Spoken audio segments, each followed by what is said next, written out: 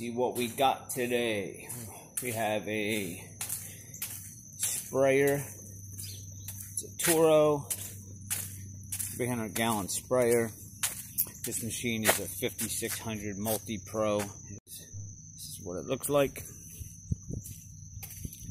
It's got the sprayer on the back. Alright, so the problem that they're having is you have these boom arms here which are controlled up there where the operator sits, and common problem with these is these boom arms eventually will get weak and they won't go up and down properly, they won't close properly, and that's all controlled by this actuator here. This is your actuator, which extends out here and allows this thing to pivot here and go up and down to spray. This one is getting weak. They said that the arm is sagging as they're spraying. It's not holding up anymore. These come in different sizes and variations. Alright, so this one is a Glide Force Industrial Duty Linear Actuator. Now, when you order these, there's so many different sizes of these, different strokes, and there's a different pound that they come in also. You can get cheaper ones from like $99 end that will support up to 200 pounds, even lower. On something like that arm going up and down constantly, we probably wanted to get at least 500 pound minimum, even though the arm's not 500 pounds, but it's just constantly working up and down. And I think the one they have on there is probably a 200 pound actuator, so we went double on this one. This one I believe is 500 pounds. So, but when you're ordering these, there's different strokes that they come in, and the way to find out the stroke of this, you want to measure from the base up to the center of this hole while it's completely closed. And then you want to extend this all the way out to its fullest extent, and then you're going to measure from the base up to the center hole again when it's extended. You're going to take your highest number and you're going to subtract it from your lowest number, and whatever that equals will be the stroke actuator that you need. So basically today what I'm going to do is do a tutorial just on how to remove this. And when you buy a new actuator, a lot of times the actuator has this fitting on here.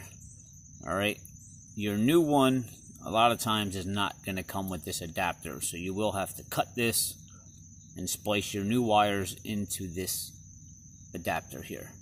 Alright, so the first thing you're going to want to do is pull this out. There's a little tab on there. You can get yourself a screwdriver, and there's a little tab here. You want to push up on that tab. Alright, and then you can kind of stick it in the back here and just pry that down to pull that out like that. Alright, next thing you're going to have is on the back, you're going to have a nut here, which if you come around to the front of it, you're going to see the bolt here.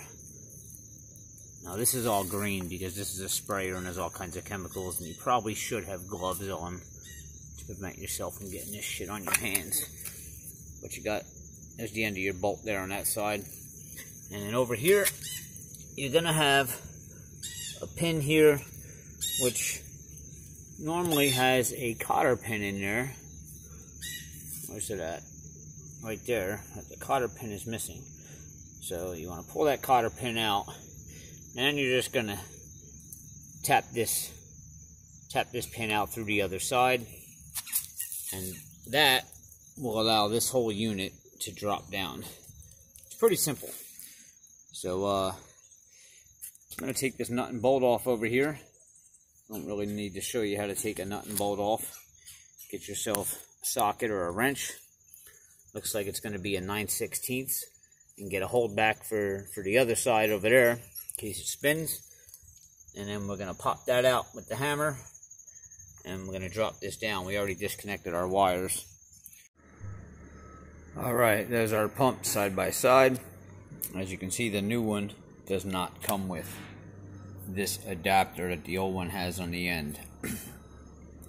So we are going to splice this, and we are going to tie this adapter into this end. You're going to need some wire connectors and this crimping splicing tool here, stripping tool, and some tape. Alright. And make sure you give yourself plenty of wire here to work with. Because remember, you got to strip some of this off. And if the old pump is no good, then strip down as much as you need. Always give yourself some extra wire. Alright, so that's a good 5 inches, 6 inches.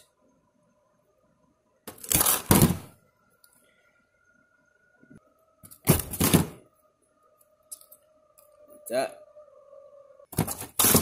Now, tie these back together. Just make sure you connect them the right way. It's really hard to see on this other one. This one actually has a red and a yellow. Red is always going to go to red. So we are going to... And put these together here. Now you're going to put your wire connectors on.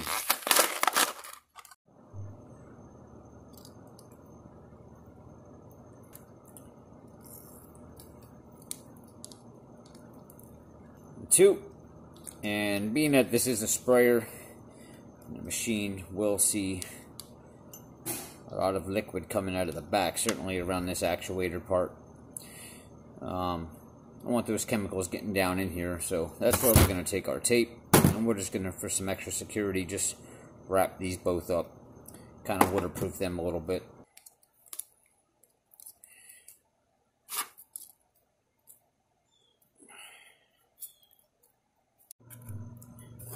Alright, got them all taped up. This goes back on the same way it came off. If you remember in the beginning of the video, there was a pin bolt that went through here with a cotter pin in it.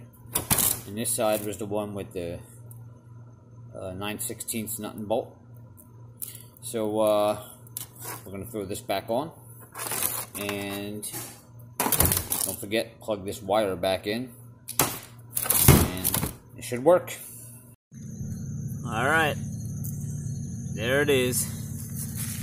She's back on. And I got my plug back in. And that should work a lot better now. Again, the other actuator that came off of here was only rated at 250 pounds.